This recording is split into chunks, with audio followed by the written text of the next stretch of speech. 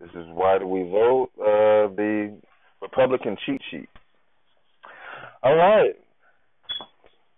Welcome, everybody. Well, thank you for tuning in. We're sending this out for you all in your email list.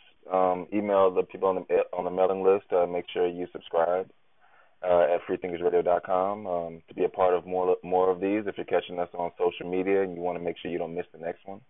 If you're catching us on Facebook, Twitter, wherever you are in line, hopefully you're in line.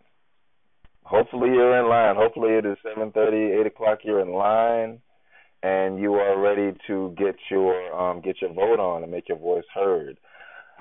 Here with us today to help us with that is Republican strategist John Parker. How you doing, sir? Hey, thanks, David, for having me. And I'm hoping that right along with you that they're out voting because few people realize that the primaries are the deciding election for so many races. And you actually get more choices during the primaries most times than you do in the general election, which is normally just two candidates and only two candidates. You sometimes have 4 or 5 choices if you're voting in the primary. That's it. Some of these races, once the primary is over, there is no general. There's no one on the other party. That's exactly right. An example of that right here in Richland County is Nathan Ballantyne's seat for our state representative. He is the incumbent and has 2 people running against him in the primary, but there is no Democrat that will be on the ballot, no Democrat filed. So whoever wins that race will be the state representative for Northwest Richland County. So, it's important that you get out there and have your voice heard. That's, of course, also, if you remember back, that's President Trump never received over 50% of the vote in the Republican primaries. But we have him today, and that was only decided by the people that went out there and voted in the Republican primary, as an example, which we had 16 people to choose from, and that's the one we landed with. So definitely get out there and vote and have your voice heard. We have each and every one of us in this state has an opportunity to choose whether or not to vote in the Republican primary or the Democratic primary. And I know you have our friend Antoine Seawright going to be talking about some of the Democratic races. But on the Republican side, we've got some really interesting ones, especially the statewide ones that decide, who our governor and our attorney general and secretary of state and all those type positions are.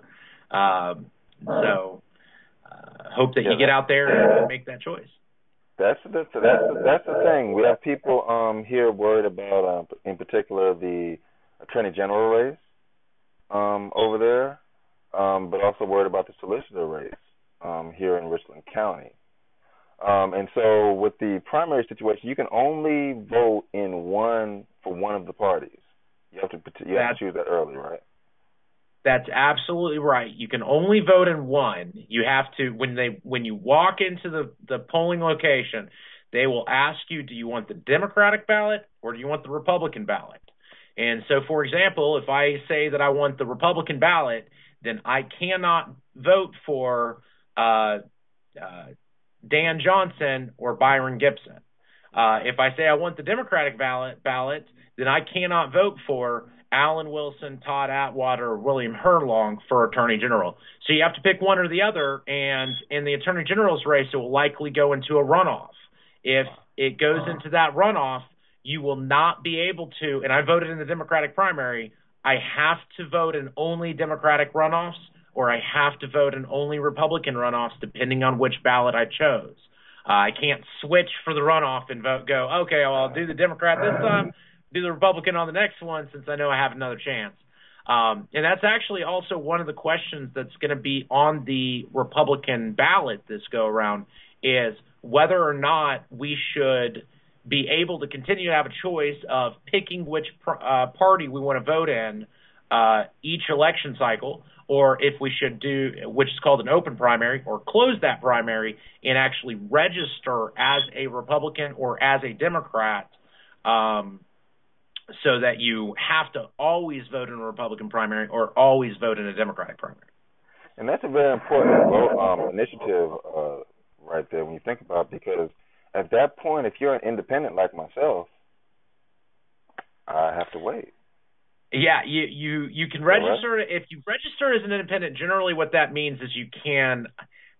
It would depend on how they structured the law, but sometimes it means that you can still pick one, and then sometimes it means that you have to kind of temporarily register as a Republican and then go back to independent and temporarily register as a Democrat and then go back, which means you have to do a lot more work in order to pick and choose from election cycle to election cycle.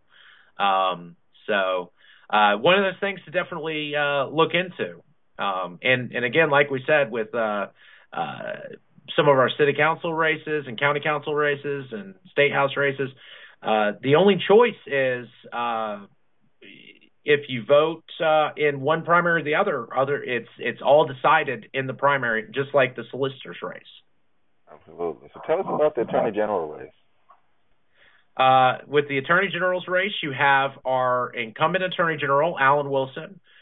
He's been our Attorney General for 8 years. In full disclosure, one of the first races I've ever worked on was Attorney General Wilson, so I'm a big fan. I think he's done a great job. Not working for him this cycle though. So you also have a guy named Todd Atwater who is running. He's a state representative from Lexington, and you have a guy named William Herlong who's running from the upstate in Greenville. The biggest distinguishing thing in the race is kind of an experience issue and some attacks that kind of have suggested the Todd Atwater and William Herlong have tried to suggest that Alan Wilson has not been tough enough on corruption. Alan Wilson would say, wait, I have prosecuted a whole bunch of politicians over the past 8 years. And the biggest thing that Alan would say is that these other guys, Todd Atwater and William Herlong, have never actually prosecuted a criminal, and yet they want to be the chief prosecutor of the entire state. Wow. So definitely a heated race there, and one to watch. And the governor's race is another big one, obviously. Henry McMaster is our governor, but he has never actually been elected as governor because Nikki Haley was appointed, our former governor, was appointed to be a UN ambassador. And so Henry rose through the ranks as our lieutenant governor to become governor. So that's another one. Will Henry continue to be Governor McMaster, or will he go off into the sunsets and have the opportunity for Catherine Templeton or John Warren or Kevin Bryant, our present lieutenant governor, or Yancey McGill, former lieutenant governor? Will one of those become the next governor of South Carolina? That will quite possibly be determined in this primary, since the Republicans do have an edge in the general election for statewide elections. Wow. So, yeah, that's the thing we're worried about over here on Antoine's going to talk about that, but it's some comedy over there on the other side. I'm sure you've heard about that. Yeah, I wish I could comment on that one because there's been some funny stuff, but I'm sure Antoine will have some fun with it. You already know. Now in the Lexington area, y'all do have a lot of elections there in the Republican race. So people that live in the Lexington area. Absolutely. The first thing I'd say, if you live in Lexington, practically every county council seat has a primary, and most of those seats, whoever wins that primary will win the general election. You also do have, it's worth noting that you have Congressman Wilson, or it's worth noting that Congressman Wilson does not have a primary, but there is a big Democratic primary for Congress if you're in Lexington.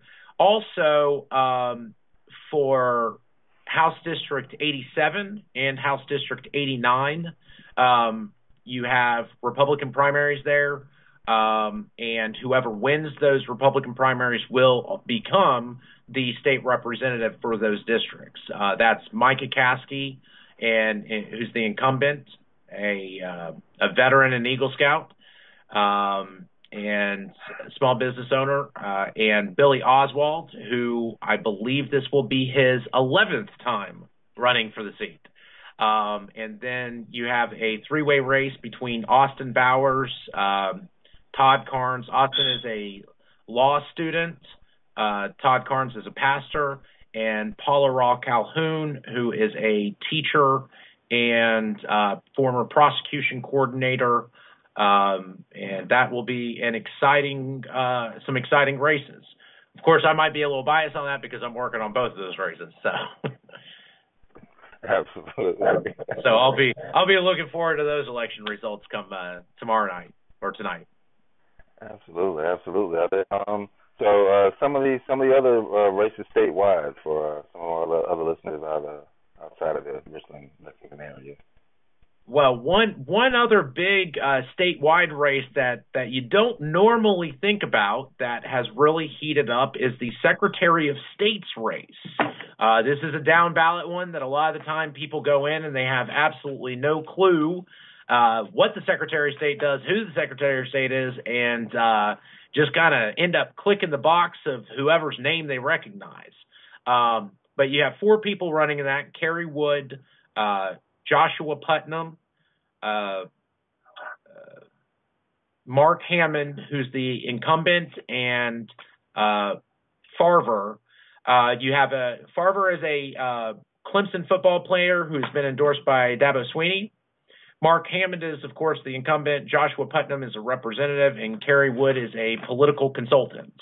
Of what's interesting about that race is that it is marred with some scandal, with the present Secretary of State being a lawsuit filed against him in the office, and what has been called Sealgate. He has one of the few responsibilities of the Secretary of State is to put the state seal on every law that is passed. And somehow, for a couple of years there, the Secretary of State's office didn't put that seal on the laws, and it nearly invalidated a whole list of legislation, which would have caused a domino effect and major problem throughout the state. Thankfully, it seems they found a fix for this, and the laws will stay in place. But it certainly kind of showed a little bit of a dereliction of duty from our incumbent, Mark Hammond. That's the incumbent. He's been in there, I believe, 16 years or something like that. So he's been in the seat 16 years, and this year is the year he forgot to put the stamps on everything? No, actually, he did this. He's been back to his stamping over the past few years. It was back in I think about 2004 to 2006. I can't remember. It was a couple years, several years ago, and they just realized this here recently. So kind of some crazy stuff. And so we'll see what happens with that race. There's a high probability that there'll be a runoff and that he'll get reelected because, again, as an incumbent, he most likely has the highest name ID, and most of the time down ballot, I mean, who thinks about Secretary of State? They check the box and check the name. So stay informed. Wow. And that's why By we the way, do this. I don't have a dog in that fight. You say that? You say you have no dog in that fight? I don't have a dog in that fight. Those are the facts of the race. Well, that's why we keep bringing you back, Mr. Parker. None but the facts, sir. I try, and if I am biased, I'll at least let you know. Right. Fair enough, and we appreciate you. So everyone out there, if you've chosen to vote for Republican, if you don't live in those areas that are affected by the Gibson primary or the Gibson Johnson primary, or you just really want to make sure that Attorney General race goes, you've had your voice heard in there, then Those are your Republican options, and also the initiatives. Did we go over the initiatives? I know. We mentioned the closed primary. There is one other question that they have on the ballot for the Republican primary. These questions, these initiatives, do not necessarily change the law, but they do voice an opinion that encourages the state legislature to take up the issue. The other question on the Republican primary ballot is whether or not we should bring the South Carolina tax code in line with the Trump tax cuts to further simplify our tax code. So you got taxes and closing the primary on the Republican primary ballot. And I'll also throw out there one more thing, because it kind of has to do with the Republican primary, is in this Gibson-Johnson race. I always like to point out to folks that if there may be a petition race in the general election, and then also if there isn't, or regardless, if Dan Johnson does actually come under indictment, that Governor McMaster, or the Republican, would actually appoint. So, would appoint the solicitor. So that's how that piece would work. Now, that would be a limited appointment, because you'd still hit the general election, where you'd have I don't know how. I guess it would be 4 years. Yeah, excuse me. So you'd have a Republican solicitor for 4 years if that was to happen. So. Wow. Because there's no opportunity to elect between you and me, I'm crossing my fingers on that. Wow. Yeah, I'm not gonna mention what that may mean for some of us. I'm gonna let everyone read between their own lines. That's what I'm gonna do on that. But hey, get out the vote. Get out the vote. This has been your Republican cheat sheet. Thank you, Mr. Parker. Thank you. My pleasure, and I wish everybody luck, and hang in there. Stay in the line if there is a line. It probably will be low turnout, so I'm guessing there won't be too much of a line. And definitely get out there, have your voice heard, because truly it's this primary process that your vote has the absolute biggest impact. Absolutely. Oh, and we want to make sure that in both of these we let it be known that this election is going to lead to 2020. And 2020 is going to be some redrawing of some lines. That's true. That's true. Midterms matter. They do. It's a big signal, and it'll have a big effect. So, all right. Well, all right. We thank you. We thank you again, man. We thank you, and we'll be talking back to you as we get ready for the general election. Mr. Parker, I'll look forward to seeing what happens and recap it with you. Absolutely. Thank you, man. Every time. All right. Have a great night, David. Or have a great day, David. Absolutely.